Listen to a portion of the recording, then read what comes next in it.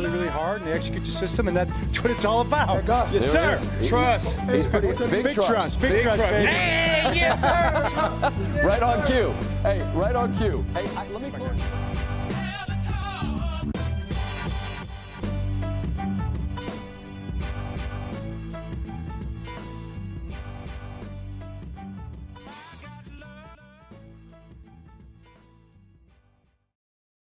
We are back on the Jumbo Sets podcast, presented as always by Jimmy's Famous Seafood, as well as our guys over at Black Eyed at Susan Spices, now featured on season 24 of Hot Ones on the First We Feast YouTube page. They got the coveted 7-spot, one before the bomb. So tune in every week to watch the rich and famous suffer. I've been following them along a little bit. Seb has been sending me them. They're very fun. As always, love Hot Ones, big Sean Evans guy. Head on over to blackeyespices.com to get some dry rub and hot sauces for all your Orioles watching and summertime grilling, smoking, and partying needs. Man, is this just the time of year to do that or what? Weather, you know, a little touch and go here in Charm City in the mid-Atlantic area here over Memorial Day weekend. Of course, it comes around today. Beautiful, perfect day out. So get ready to get those grills fired up and get your Black-Eyed Susan Spices to help with all those needs. Like I said, that is blackeyespices.com. Use the code EXIT52 at checkout for 10% off. Products also found in participating Baltimore and DC area Ace Hardware locations. Black-Eyed Susan Spices, killing the game. My name is Jake Louque. I'm joined by Spencer Nathaniel Schultz. Gentle Spen Krang Shizzy. How are we doing tonight, my friend? Doing well. Did not go down the ocean for the first time probably 8 years or so.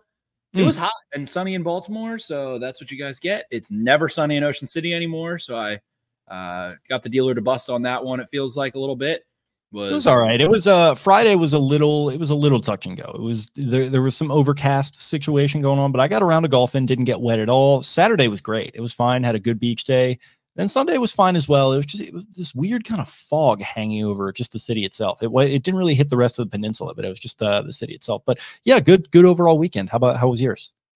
Good. Got some pool time in. It was like 80, 85, up high 80s here. And I don't know, just didn't have to pay to stay somewhere. So it felt like I kind of have played with house money a little bit for my second, I guess, gambling table reference of the last 60 seconds. But yeah, got plenty of drinks, plenty of good food, and didn't really feel any regrets about it because I didn't pay $400 a night to go stay somewhere. So that was nice. Great weekend. Got around to golfing, played University of Maryland for probably like maybe the 6th or 7th time, and played one tee box back from where I usually do in preparation of a little Ryder Cup golf trip I have coming up, Ryder Cup style, and was able to break 100 there for the first time, which was funny because I was keeping my score on the Grint. And I thought if you're on the Grint, I don't know, I mess it up sometimes and it'll enter that whole score as par and factor it into your score already. So then like if you go up, it'll be like, oh, okay, there's another 2 strokes. So I thought I needed to double or less, or I thought I needed a double basically to break 100 for the first time. I play there a lot, like I said. So I was like, fuck, I really want to break 100 here. And it was 18, and I clicked on something on the Grint by accident, and it said average score on 18 was a 6.98 for me. I just melt on the 18th hole there for whatever reason. It's not a particularly hard hole. It's pretty straight. It's decently long, not crazy long. It's not, narrow. It's not tight. A little tiny bit uphill, just kind of cascading back up to the clubhouse there. And lo and behold, I melted. I tripled. I got my 7. And then I realized it was actually for 97, not for 100. So I was like, oh, okay, cool. That's nice, because I was kind of mad and then wasn't mad anymore. So that was found money when you're you think you're doing worse than you are. I always love that feeling. Exactly. So nice weekend here. Orioles got their stride on, which was fun to watch. I had a lot of fun with the White Sox series, and then watching them go to town yesterday was a lot of fun from the course too. So pretty cool weekend this weekend. Nothing too crazy, but I had a lot of fun. Yeah, absolutely. Glad to hear it. Here to talk some Ravens, of course, as always. A little bit scant on the news, but there are some things to discuss. First up, being that the Ravens made a couple signings. They signed, this was after they got rid of defensive tackle Bravion Roy. They signed defensive tackles Deidrin Sanat, who's from the Falcons, 6'1", 305 pounds. He was a 3rd-round pick by the Falcons in 2018, spending 3 seasons in Atlanta before being released Signed with the Buccaneers in 2022, where he was on the practice squad and active roster for 2 seasons. In 37 career games, Senat has 52 tackles, 1 sack, and 1 fumble recovery. They also signed Josh Tupou from the Bengals, previously in the AFC North there, 6'3", 340 pounds. Been with Cincy since 2017 after going undrafted. He has played in every season since, besides 2020 when he opted out for the pandemic, with 23 starts in 65 games, 86 tackles, 6 quarterback hits, 2 sacks, and 1 forced fumble. These signings doing anything for you? Yeah, it just shows that they wanted more guys in camp in the interior defensive line, and might want to take it easy on some guys like Michael Pierce, who they did rework a contract with and has had some injury history and some trouble with COVID and things like that. So I don't know. Between those two, I wouldn't be surprised to see one make the roster. They also did get rid of Bravian Roy, who was someone I did really like coming out. And so some corresponding moves there, get some more big boys on the inside, see what they can do to juice things up. I wouldn't read too much into it, but you never know. Maybe somebody doesn't feel so great or has a light medical issue that we're unaware of at this point. So I had a couple somewhat experienced players there. They do get the exception because David Ajabo is an international player, which is funny. And so they actually have 91 guys, including David Ajabo there. So some beef up front for Baltimore. Yeah, they strike you as camp bodies a little bit, but sometimes these camp bodies, they have a way of catching on with the Ravens. I'm sure it happens with a lot of teams, but definitely they seem to have an eye for these types of guys. And I mean, even going back to last season, I'm not expecting like even a Kyle Van Noy or some of those other guys type of impact, but I don't know. The more bodies you can get in there, the more names. And Deidrin Senat was a little bit of a name in that draft. I remember when he went to the Falcons, people liked that pick a lot. Didn't work out well for him. And then this Tupou guy had better stats than I was expecting. So, you know, just kind of a little bit of churn on the back end of the roster there, but a couple names to keep an eye on. Also in news, David Blackburn, who had been with the Ravens. This is a name that I wasn't super familiar with. I had known it because he had been there forever. He's been with the Ravens in scouting and personnel since 2007. One of these kind of guys that worked his way up the ladder over the last, almost 20 years at this point. And he was, within a high level in the Ravens front office. He was hired over by the Commanders, who had, I think, taken a look at a couple Ravens guys, maybe like Nick Mateo had interviewed there or something, but he is named Director of Player Personnel for the Commanders. This is your favorite team, the Commanders. How are you feeling about this move? Commanders getting personnel and decision makers from smart organizations, the 49ers and Peters there, and poaching from the Ravens. So hopefully Josh Harris able to turn them around. Some subtle R word hints being dropped there for them to integrate that back in a little bit, which is just a big brainworm Twitter category to ever touch on. But, I know a lot of people are excited about the possibility of maybe incorporating a little bit more of the team's history in ways and not just severing ties while keeping the colors the same and everything else the same from it. And it was weird. It's been a weird saga. And with Dan Snyder removed, I think we're going to see them make some more sound brand and business and football decisions ultimately. So I think this is kind of the first full go. This is going to be the first full year of Snyder out and a clean break. So I'm curious to see. They have a new quarterback. They have a new front office. They have a mobile quarterback. They bring in Cliff Kingsbury. So you can probably imagine what their offense is going to look like in some categories and in some usage. So yeah, I think the Commanders have a fun little thing going on down there. And, they got tons of talent. They have a lot of talent. If they can shore up the defensive side of the football, Dan Quinn. I mean, Jack Del Rio, God bless his heart. He did some nice things in Baltimore, but guy was just the definition of an old dog that didn't want to learn a new trick. He was the classic hardo, you're going to play defense my way. This is my system. I'm going to make you play into my system, not bending his talent to, bending his scheme to fit his talent at all and being malleable in that direction. And he sucked. I think he was probably really the worst defensive coordinator, especially for someone that wasn't like a head coach like Brandon Staley in the NFL the last couple of years.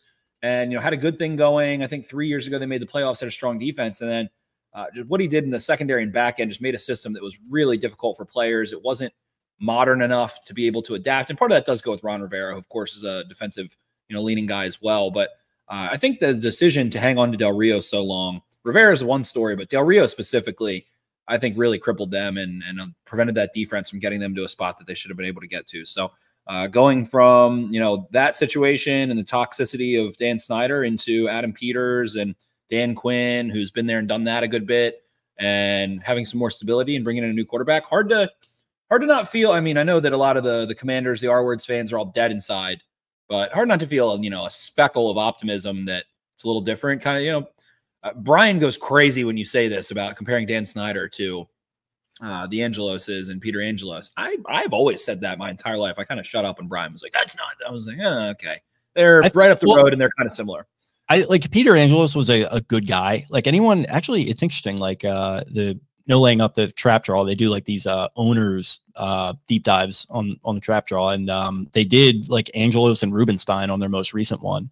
And if you go back and listen to that, like you'd be shocked to hear Angelos actually, I mean, especially for younger people that don't know, like Angelos really was on the right side of history with a lot of things on a personal level. As a baseball owner, he definitely made his questionable decisions, but I also maintain that he really wanted to win. Like he would pay guys, he would go out of his way to pay guys, oftentimes the wrong move. Chris Davis, really his last worst. Jimenez. Yeah, Jimenez. I mean, like some of the, like he was involved, he wanted to win.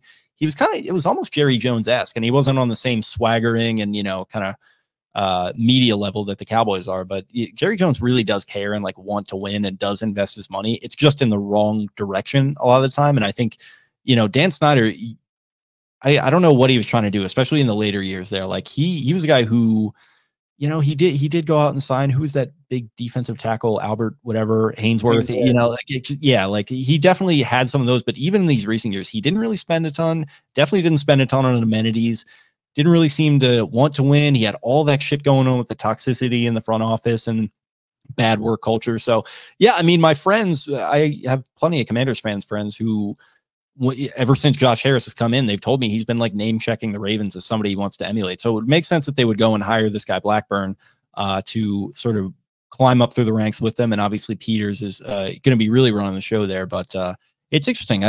Brain drain with the Ravens is something that happens over the years just because they cultivate these homegrown guys. They all seem to be really sharp in the mold of that Eric DaCosta type. So here's another one who's out the door after 17 years or whatever it was. And they're going to have to continue to refill the tanks there as Joe Ortiz is left as well. So, yeah, I mean, if you were to look at like the GM tree of Ozzie Newsome, and you can throw Eric DaCosta under that tree, but yeah, they've had so many at this point. And they have what three in the NFL right now: Joe D, Joe Ortiz, and I feel like I'm missing one. Maybe I'm not. Maybe it's just two right now. Oh, yeah, I mean Joe. Yeah, you named him. Yeah, so maybe it's just two, but scouting wise, front office wise. That continues to flourish. And I think that's the number one sign that you're doing things right in your front office. And if you're doing things right in your front office, that usually does trickle down in sports. Maybe not, in the corporate environment in general. If your, leadership, your C-suite is, reaping what they're sowing and unified in the front down to, your mid-level and lower level employees, then you're probably going to have a well-run organization, a well-run business, and things of that regard. So I think that is something that the Ravens have maintained, albeit, the little player survey that went out and they all hated, what's Steve Saunders and all that stuff. I think muddied that a little bit, but I think that was maybe a little hyperbolic, and maybe things might have been a little better than they appeared. But the Ravens are supposed to have the best of the best. The facility is supposed to be the best, and maybe things weren't, as up to date as the Vikings or the Dolphins, who have sick complexes and facilities and things like that. But still, the Ravens aim to be classy. They aim to be well run. They aim to have that unified front. And I think that if you're going to steal from organizations, you look to, I wouldn't say New England anymore. I think, the post-Brady era, no one's looking to poach out of New England anymore. I would say probably the 49ers, probably the Chiefs at this point, the Eagles, the Steelers still get that, consistency while they haven't had much success lately in the post-Ben Roethlisberger world. And the Ravens, you can maybe throw another couple teams in there, but that's probably the Packers are another one. So I think you look at those organizations as those that are looked at as the class of the NFL, and the Ravens continue to be there. So it's no coincidence that they continue to make the playoffs and have successful teams and sell tickets and do well and all those kinds of things. There you go. And I mean, a lot of this covered in your rant last week too. So a lot of ground covered there. A lot of ground. How we comments on that one? There were some comments on that one that were literally is like, what did you listen to 3 minutes? Like there are comments on that video. It was like, no, they might have listened to my why you're wrong. They might have listened to just my sizzle reel. Maybe. Shout out to the Sizzler. But they were like, oh no, here's why you're wrong. I'm like, oh my God, you clearly went for 15 minutes. It's not that long. The average YouTube viewership on most content is about 22 minutes in long form content. And by 22 minutes, your comments were covered. Whatever your little rebuttals were, they were covered. And then lo and behold, this week we have Todd Monken. My favorite comment of the week was Todd Monken saying we need to run the ball better. Did not say we need to run the ball more, because that doesn't matter. Volume does not matter.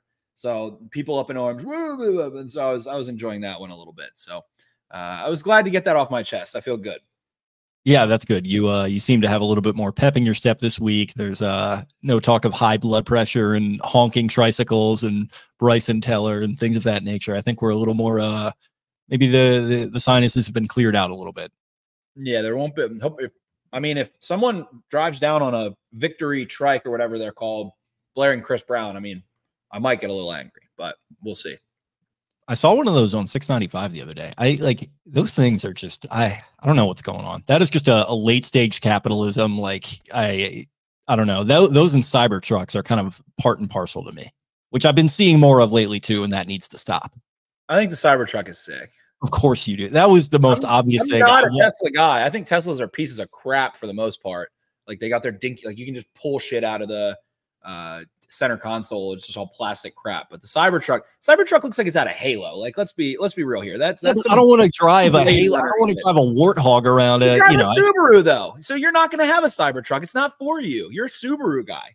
Yeah, listen, they're great cars. It doesn't have to be your style. I'm not going to have a Cybertruck, but I think they're cool. That's fine. People can get them. It's also my right to say I think they're a disgrace. And I've been right. Freedom of speech is here. I've seen some really weird like color jobs on the two. People like wrap them in this material. I saw this like one brown one when I was in Los Angeles. I was like, what is going on here? What are we doing? You know what I do think is sick, and I really don't know much about, but I do think the Rivians look really cool, and I've been seeing a lot more of those lately. I'm sure hopefully if you're a gearhead, let me know what you think about the Rivian in the comments here and rip me apart for that. But I think those look pretty cool. And price wise, for what I understand their features, they're definitely more expensive, but those look cool as well. I'm looking at that now. It's kind of got some like postmodernist Bronco vibes to me a little bit. It's like a Bronco and a Hummer and like a Kia combined. That's how I describe the look. Their stock is very low, so maybe they're not so hot. $10 a pop right now for a little bit of Rivian holdings. But I don't know. In Baltimore, for some reason, I've been seeing, maybe there's a couple that live very close to me. I know there's a yellow one that definitely does, but I feel like I see 5 of them a week, and I don't see them anywhere else. Florida, when I was down in Florida, I actually saw a good bit of them. But yeah, I think they look cool. I'm not sure about the interior and all the logistics and stuff, but Rivians definitely catch my eye. Very nice. Yeah. Okay. So I guess we got a little off track there, but speaking of the Ravens and their personnel, this was an interesting one to me. Tony Jefferson obviously was with the Ravens for a number of years. He was with them this past year as a scouting intern. Now going to be coming out of retirement to come back and play some more football. Hopefully. He hasn't been signed yet. It was just announced through Jordan Schultz, who I assume talks to him. Seems like he talks to a lot of these players, breaks his news that way. Coming back out, Big TJ. I know you're a big TJ guy. Always have been. I'll always remember the play he made against the Steelers, stripping Vance McDonald, and like the minuscule millimeters of their heels clicked, and that prevented that from being a strip 6. But that was a sick play. Tony Jefferson, I remember people gave him a lot of shit because it was like the Jameis Winston got LASIK and was like, oh, I've never been able to see the scoreboard before. Tony Jefferson kind of had one of those. I'll say he didn't quite live up to the player I thought he would become in Baltimore. He was a solid starter, though. For whatever reason, just was unable to really stick with tight ends the way he could in Arizona. Tight ends just seemed to kind of dunk on him a little bit more effectively, but he would be in tight coverage. Him and Chuck Clark both. We don't even ever talk about Chuck Clark. Maybe one of the weirder careers of any Raven. But I think about those two, and I think about the personality Tony Jefferson had. He was definitely in what I categorize as the Brandon Williams, Matt Judon, Dancy years. Yeah. What was that, 2016, 2017-ish through, Lamar's rookie year pretty much. So some weird times, some fun memories. But yeah, if the guy wants to go play some special teams, go try to see if he can make another $1 million. Why not? Have at it. If you got the itch, go play. And good for him. Got a taste of front office life. I think he can have a little bit more perspective.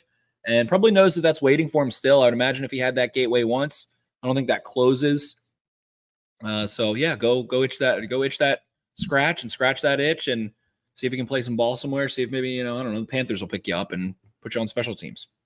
Yeah, and he could definitely be one of those coach on the field type guys, kind of what Weddle was at the end of his career, funny enough, and bring dudes along. He, like you said, he's got that great personality, very gregarious, affable, can make fun of himself a little bit.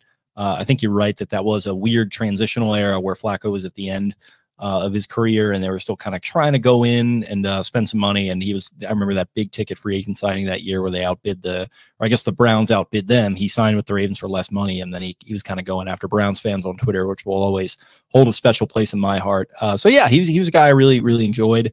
And, it'll be good to see him back. Well, we'll see what happens with this year. I would assume it would be his last one if he does catch on somewhere, and then maybe he does rejoin a front office, rejoin the Ravens. And I think it might have been him, or it might have been somebody else who talked about the fact that when you make that transition so quickly, you go from playing and being in the training room, in the weight room, the practice field, the games every single week, and then sitting at a desk from literally 6 a.m. until it's dark outside. That's kind of a tough transition to make sometimes. So maybe he's got a little bit more football to get out of his system, and then he can, go back to that life that he wants to. And if not, I'm sure there are other avenues that he can pursue.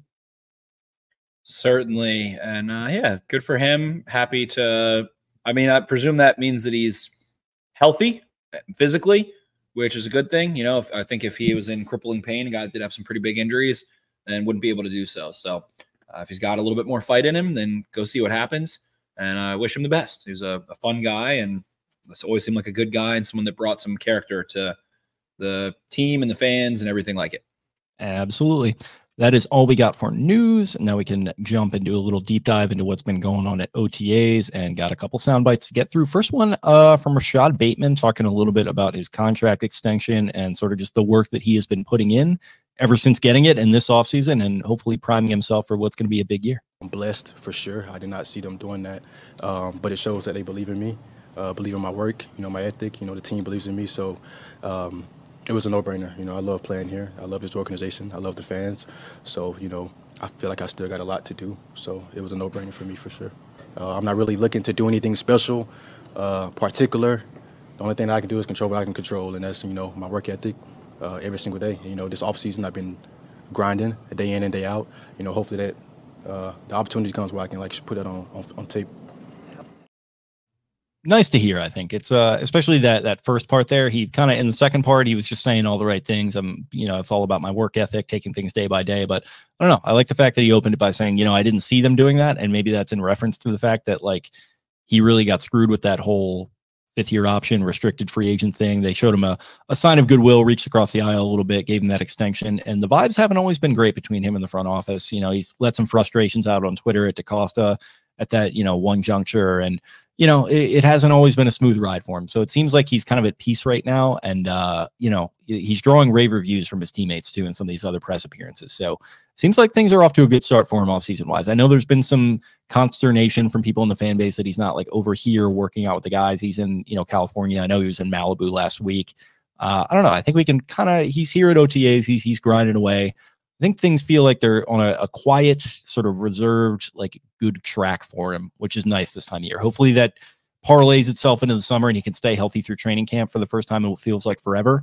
But all good things from Rashod right now, I think. Yeah, as the world's number one authority on Rashod Bateman, the number one thing that stood out to me, I'm going to replay this video real quick, just maybe 5 seconds of it. I'm blessed for sure. I did not see them doing that, but it shows that. Number one thing that stands out is the traps, baby. Shoulders look good. Traps look good. Wide frame. Number two, I'm going to read between the lines and go way too deep into this one. You can tell the look in his eyes, the disposition, his body language, his tone of voice, the cadence at which he's speaking, some of the verbal cues, but a lot of the nonverbal cues to me appear relaxed and comfortable and confident and healthy and taking it easy. And there's no pressure. He has probably felt up against the clock in terms of what's going to happen. How am I going to get more money? How am I going to get paid? Who's going to pay me? Am I going to be a free? And he kind of referred to that from what I saw. I didn't listen to everything, ear to the glass to the wall, but it sounded like he was unsure if he was going to be traded. He was unsure if he was going to be a free agent. He was unsure if the Ravens were going to reach out. So with the injuries that he had, with maybe the lack of some playing time he thought he maybe should have seen a little bit more of, but really the injuries, that probably brought a lot of stress and pressure to a young man. You know, who knows? This could certainly not be the case. Sometimes guys overreach their pockets when they're a first-round pick a little bit and then have the oh shit moment, like, oh shit, I need to make a lot more money. Like, I've maybe accrued some debt. He could be also, I have no idea, I'm just going on a limb here, he could be the most financially savvy person in the world. He could have $100 million in his bank account. I don't know. But those things weigh on a young man. And I feel like you can see just in this one clip, and it is summer and I'm going too far, like I said, but you can just see a different disposition and he looks a little bigger. So I think he's confident. I think he's calm. He also has had a lot more accountability. I think that he looks and sounds, body language wise, nonverbal cues, but also looks a lot more like a man than a young man. I think he sounds like a man. He looks like a man and is past that, you know, his brain's about fully developed, I'd say. Rashod Bateman reached that 25. He's good to go, you know, ready for some kids maybe. Maybe we see him ready to settle down with a nice young lady. So I love it. I love all the things everyone's saying about him. And I love what the Ravens did for him. I love that he's still here. I love his potential. And I said on Twitter today, one of the clips, I said, I'm ready to stamp my Mel Kiper on, you know, Mel Kiper's Jimmy Clausen of saying, you know, he'll leave the industry. I'm, you know, not hoping it turns out that way. But if Rashod Bateman does not have a setback with his foot or suffer a hamstring, let alone a major injury this year, I think he is going to blow people's minds. I still think it's there. I joke about this with guys like Nate Tice of The Athletic and Jetpack Galileo, guys that are really in the wide receiver and skill position scouting department. And it just is there. You can just see the ability and the talent always consistently there. There's always a flash. He rarely went, you know, 2-3 games without showing 3-4 little flashes that get you super excited. So if he's healthy, with the way he looks, with the way he sounds, and with considering what he's gone through and maybe having some of that ability to breathe out for the first time, I think he's got the stars aligned to, you know, I'm not going to say he's going to have 1,200 yards, but be a mismatch weapon problem. And I think Todd Monken's probably very excited at the prospect of kind of relying on him a little bit more in that Odell Beckham role than maybe Odell Beckham, who really you had to have the training wheels on with. Not really the training wheels, but had to have like the emergency break or like the okay, we can't overwork him, or you don't want to do too much, or all those kinds of things. So super excited for Rashod, happy for him, and can't wait to see what he does this year. Yeah, and there's a lot of sentiment that last year was this like massively down season for him, and it definitely wasn't great. And for a first-round pick, you want a lot more production-wise. But that's just not going to happen with wide receivers in the Ravens offense as long as Lamar Jackson is here. It's just always going to be a different type of play style. Not that that's bad necessarily. I think some people look at volumetric stats for wide receivers as the end-all be-all. I don't think we're those people at all. And I think the Ravens are better for it, just kind of doing what they're going to do. And B, I mean, when you talk about that season, going back to it, you remember that Jonas Schaefer supercut of like all the times Bateman was open downfield and Lamar just didn't go to him for whatever reason. Maybe some of that's overblown, but you know, there's probably something there as well, where a little bit more time with those guys together, more time for him to mesh in the offense, more time for him to have a real role where he's not kind of just Beckham, you know, Beckham Jr., right? They're going to get him in there a lot more often, kind of like they did at the end of last season when Beckham was sort of low-key benched for him at times, and they were really trying to work him in and try to take advantage of the juice and the athleticism that he probably has a little bit more of at this point. So yeah, it's all very, all good things, all very exciting. And I'm excited for you for this breakout. And hopefully you won't have to leave the media space. And the good thing about that is you won't have to either way, because Mel definitely whiffed there on Jimmy Clausen, and he is still thankfully on the airways with us. Yeah, I'm not going anywhere, but I'm willing to fake go there. Okay, good. Up next, we've got Greg Lewis, wide receivers coach, on Little Tez Walker. He's a sponge. He wants to know everything, and he's doing a great job with that. You see his length and his speed out there on the field and making big body catches, contested catches, but then he could take the top off coverages. And he's doing a great job as far as the offense is concerned. Learning and understanding what we're trying to do is different from what he did in college, and it's a lot of nuances, and he's picking them up seamlessly. So I'm excited where he's at now and where he can go in the future. So not a ton you can really take from that kind of stuff, as they're probably going to praise a guy, but I thought this was pretty effusive praise by Greg Lewis into Tez Walker, and it's something that I think you want to see when it comes to a young guy. You want to hear that they're doing all the right things on the preparation level where they're asking a ton of questions. They're active in the meetings, you know, and it's like some people mistake like not asking questions or not sort of being involved like that as a young person as like laziness or whatever. Sometimes it just comes down to intimidation. Like you don't even want to ask questions because you don't want to look stupid. It sounds like if he's already willing to do that kind of stuff, he's over that mental hurdle and he's ready to just kind of get to work. So a pick that I think we both really liked a lot. We're very excited about it. Seems like he's off to a good start here too.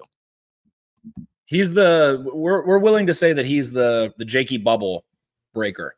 He's the 4th round pick that should have been a 3rd round pick. Breaker of bubbles. The breaker of bubbles, destroyer of chains, the 4th round receiver that maybe makes an impact here. So, yeah, love to hear it. Again, the kid clearly, I don't know him, but when you read his story, he clearly loves football very, very, very much to just float around, rehab by working at Bojangles, go to Liberty, go to Kent State and go to North Carolina and commit to all these schools and just do whatever he could to play some damn football.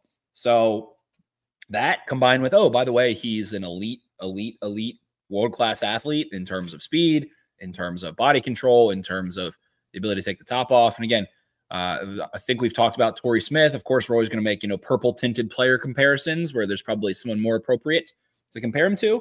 But Torrey Smith loved the pick, talked about it when he was picked, and kind of reminds you of Torrey Smith there. Maybe not the greatest hand technique catching the football, but bigger than he appears, faster than he's fast and he's still faster than that. And, I feel like Torrey Smith was really quote unquote raw coming into the league, but the ability to track the football and run faster and run through guys and use his body position along the sideline allowed Torrey to make a really big impact before he kind of rounded into a more, starting caliber, consistent impact player. And you see a lot of those similarities with Tez Walker in terms of size, speed, traits, qualities, all those kinds of things. And I think that he does have a lot of potential to at least stretch the field and make 5, 7, 10 really impactful plays for the Ravens this year. Yeah, and it's nice. I mean, like, speaking of the bubble, like if this guy hits and then they've got Bateman under contract for another 3 years, I mean, with the contract that Nico Collins signed today, which I think is going to be a good deal ultimately for the Texans, but I mean, 3 years, $72 million, that nets out to what, 24 a year. I mean, these guys, if they're both cheap and they're both good for the next 3 years, that's going to be a boon for the Ravens because Zay Flowers is also young and cheap. So it's all exciting stuff. But yeah, that wide receiver bubble, very much a real thing. Hopefully he is the breaker of bubbles, to your point there. Hopefully. Last, we've got Mark Andrews talking about year 2 under your guy, Todd Funkhauser-Mulkin. Yeah, it's been fun, just coming back and seeing just the little nuances and the direction of what we're trying to do, change up, keep defenses honest. I think we have some really cool and dangerous things that he's implementing. It's very much, we're going to see we're going to see the defense make a good call and make it right. And that's what you want to be able to do is get into the right call and have your guys fly around. So we got a lot of great players, great receivers, great tight ends, and quarterback is second to none. Yeah, so another one that you can't really glean a ton from, but I do know you have some thoughts on how they can expand this offense under Mulkin in year 2 of the Mulkin experience. I think that last year was a year of what everyone else thought they should do, and it worked in ways. Okay, they need to use more 11. Okay, they need to implement some more zone running stuff. Okay, you want to go under center more, and going under center worked very well and was a great addition, especially in the pass game. I feel like they did a lot of those things as a result maybe of outside noise. And now they maybe they did, put that shot in their bag. But now they don't need to use it. They don't need to they got the hybrid in the bag now. They don't need to use it, though.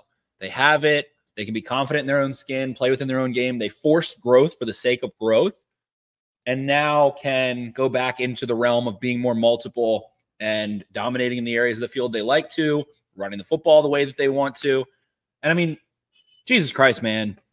The running back room has been a shit show for basically since Mark Ingram left. I mean, Since Mark Ingram was a Raven, the running back room has been a shit show. Since J.K. Dobbins in 2020 had that really strong finish to the year, lo and behold, even in the playoffs, in that Bills game, they had some weird moments there.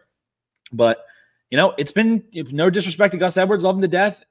No disrespect to J.K. Dobbins, went through some, crazy stuff, showed some flashes. Think of that Bengals game, on the road in the playoffs where he clearly still isn't healthy, working his tail off. But got Derrick Henry back there now.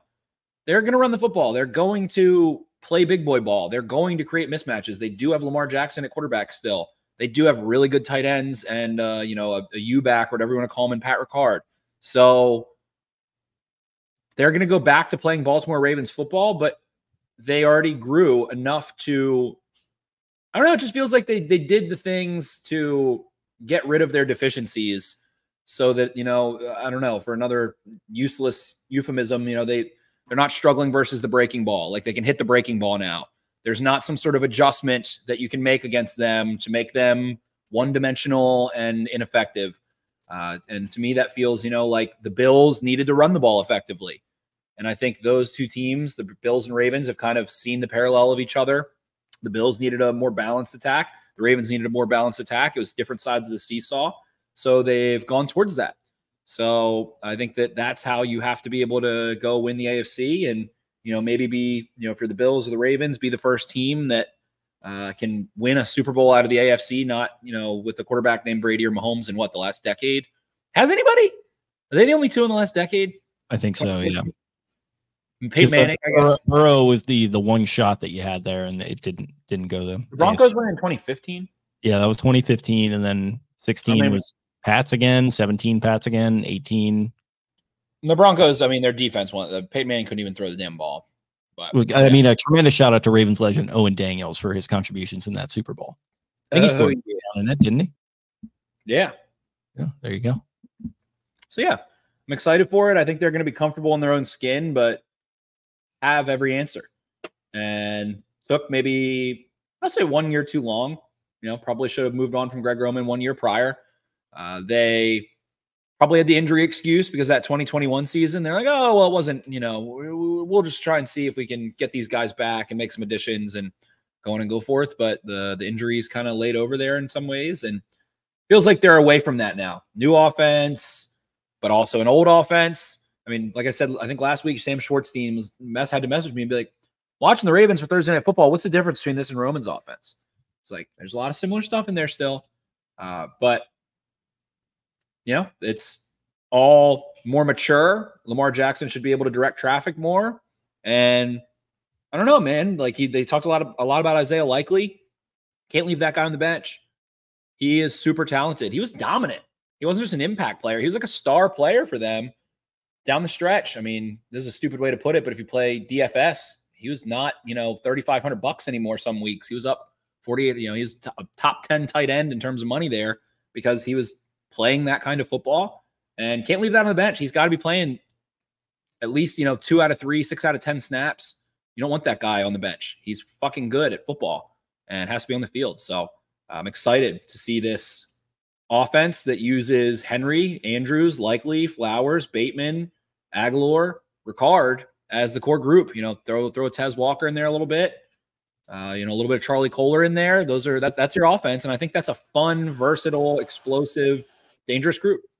Yeah, there's no and I like that receiver. They didn't go crazy this offseason, but there was a little bit of investment with bringing Aguilar back. You've got Bateman now signed back again. It feels like the vibes are good there. And then you drafted Walker. So this isn't going to be like a 2022, it's week 12 and we're throwing Prochet out there against the Broncos and re-signing Sammy Watkins after he gets cut by the Packers. This is a little bit more of a serious operation as far as receiver goes. So if they want to go back to, a little bit more ground and pound smash mouth type stuff that you're talking about, I think they're well suited for it. Get Jackson under center a little bit more. You start to, as he ages, help him age gracefully a little bit and get Henry the ball in his hands while he's already running. I think that's all very exciting stuff, and they still have the talent to back it up at receiver a little bit. It's not as much of a splash, obviously, as it was with Beckham, but I think they're competent there, and you've got Likely in the mix, to your point, who also spoke to the media today, had some good things to say. Probably should have cut something from him, actually. Love to hear from Isaiah Likely, the other Zay in this offense, as John Harbaugh refers to him. But overall, any more thoughts before we get out of here, my friend? I agree with all that, but I will say, speaking of Zay, a lot rides on him being healthy. Yeah. A lot rides on him being healthy. And the dynamic athleticism and mismatch problems in terms of deceleration on routes that he presents, Bateman can do a little bit of that. You know, Bateman, you want Bateman healthy too, you know, but it feels like if Bateman goes down, then Aguilar steps up, and, you know, those are not terribly dissimilar skill sets in some ways. But Zay Flowers to me is the one guy, especially out of the skill position players, that you are really depending on to play at least 15 games and have healthy in the playoffs. So, you know, he looks like one of those freaks that is just kind of like in that Tyreek Hill mold where he's just bendy and flexy and explosive, and, you know, almost feels like he's, you know, cut from another cloth in terms of athleticism. So hopefully he is able to be that little piece of iron that he's been and stay healthy. And that's the one way. I think that's a way to, you know, kind of take this offense from maybe being a championship offense to a good offense instead, is to remove Zay Flowers from it. So maybe what they got to do is just go sign my guy Hunter Renfrow, little slot machine action. Sure. Bring him in. Bring in the Renfronator. Get your little Lad McConkey Jr. Senior. That's what I'm saying. That's what I'm talking about. They didn't get Lad, who I'm sure Todd Monken was standing up on the table or pounding the table. One of the two. I think standing up on the table was a little more effusive. If you're pounding the table, that's a little bit, you know, that's an endorsement, but it's not standing up on the table. He was probably in between release patterns there on the table talking about Lad McConkey. They didn't get him. So go and get the other receiver, Hunter. There's a big movement on Twitter of like, Lad McConkey is not Hunter Renfrow. He plays on the outside. He is faster than that. And it's like, all right, we get it. Yeah, no, there's you know, there's a lot to that. You've been talking about the brain worms lately. That's an avenue that we don't need to go down. Speaking of which, I mean, I don't know if we've talked about RFK Jr.'s brain worms on here. The literal real brain worms that he had. Oh, I forgot about the brain worms. I don't remember I just remember he was ranting and raving about brain worms in some capacity. 60% of people have brain worms or some weird shit. It's not that weird. 60%. What was he saying? God. I don't know. I didn't actually. To be fair, I haven't looked up the full thing. I just saw a bunch of tweets about how he actually had real brain worms, and I was like, "There's no fucking way." He said he did. Yeah, no, that's that. Aaron Rodgers is probably like, "Oh, we all have brain worms." I mean, glad he's bringing this topic to light. Yeah, the mainstream media, doesn't want to talk about your brain worms, so that's us talking about it. We're better than the lamestream media. RFK Jr. New York Times. RFK Jr. says doctors found a dead worm in his brain. There you go.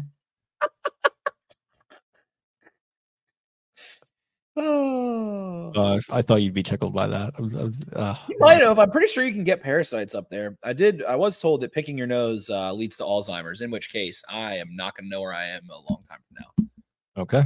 Well, that is our public service announcement for this week. Do not pick your nose. Do not do it. All right. Is that all we got? I think that's all we got, my friend. Orioles are cool. Things are getting off the rails quickly in this Orioles game.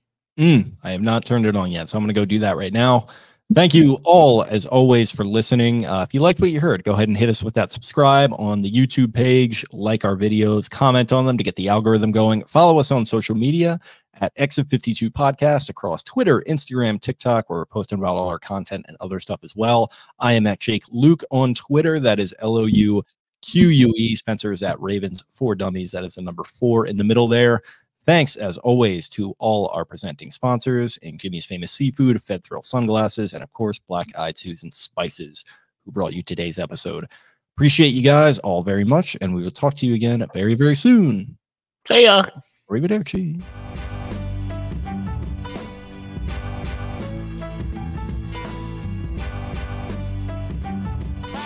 Really, really hard, and they execute the system, and that's what it's all about. Yes, sir. Trust. He's big trust. Big trust, baby. Hey, yes, sir. Right on cue. Hey, right on cue. Hey, let me.